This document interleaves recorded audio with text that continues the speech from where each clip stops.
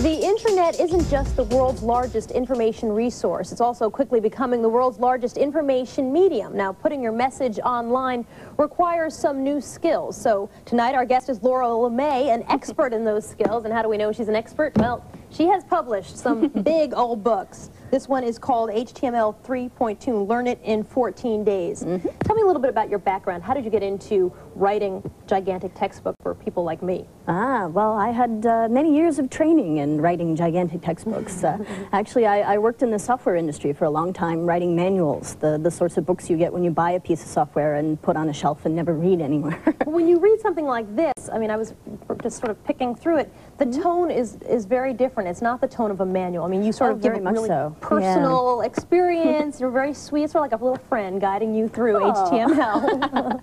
Well, yeah, that's the advantage as a writer, to be able to do these sorts of books, is you can put yourself into the writing. You can actually make it human, unlike technical manuals, which tend to be very dry and very straightforward. You're representing the product and the company, as opposed to being just a real person explaining this stuff to other real people. You've been online for how long now? 10 years. 10 years, Yep. Wow. Kind of a lot of us. I'm a nerd from way back, yeah. You have a couple of websites, not just one. Tell me about your two different websites. I have a personal website, my personal homepage, and just stuff about me. And on the same machine, running in our bedroom at home, I have a site in support of the books that I've written on HTML and Java and the World Wide Web. So I would imagine that a lot of folks who get through this book and read it and become HTML 3.2 proficient, then click on over to your personal webpage and want to find out more about Laura Lemay. What kinds of things can they find out on your webpage? The webpage is pretty basic, actually. I've been a writer for a very long time. Even before I did computer stuff, I did writing.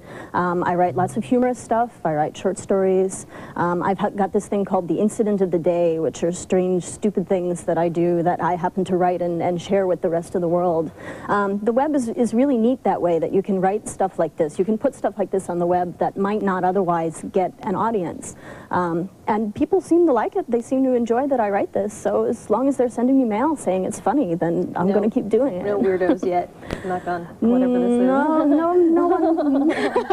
Well, you have some interest too. You have a lot of motorcycles. Yes, motorcycles is my other hobby, or my hobby that is woefully neglected now that I write books all the time. Yes, we have a very large garage with lots of motorcycles in it.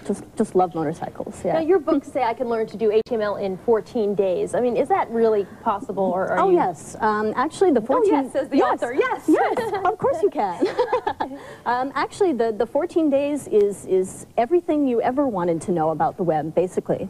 You can probably get the basics of HTML, get a page up and running, and be on the web in the first 3. And actually the first 2 of those 3 are mostly background. So you can rip through it pretty quickly. You can pick it up fairly easily, even without a lot of technical background. And the rest of it is just design considerations and adding all the new whizzy, flashy stuff. You've had some really great success stories with this. That I had, yeah. I get a lot of email from people who have read my book and quit their job that they hated and started work as an HTML consultant. There was an 11-year-old girl who sent me mail who said that she had read my book and started designing pages for her ISP. 11 years old, and she's making good money doing web pages. Wow. So, yeah. What did the are people who buy these technically adept at all? I mean, did the 11-year-old already know what she was doing, or can someone who has absolutely no background actually get on the web in 2 weeks? Well, if you're on the web already, if you've done some surfing, if you know how to navigate your browser and you know basic computer stuff, then yes, you can start doing HTML.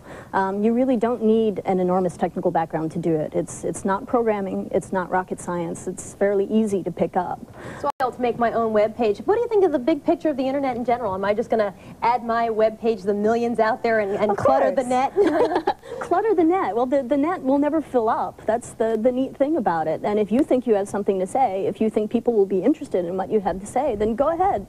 I mean, there are people all over the world who are doing really, really interesting things on the web, who might have been told that, oh, no one cares, or, oh, your page is just one out of millions of people's and no one's going to be interested. Who are they to say? You may have something good to say, so go for it. Go do it. Great. Thanks so much for being with us, Laura. All right, thanks. We'll be back right after this. Don't go away. So this one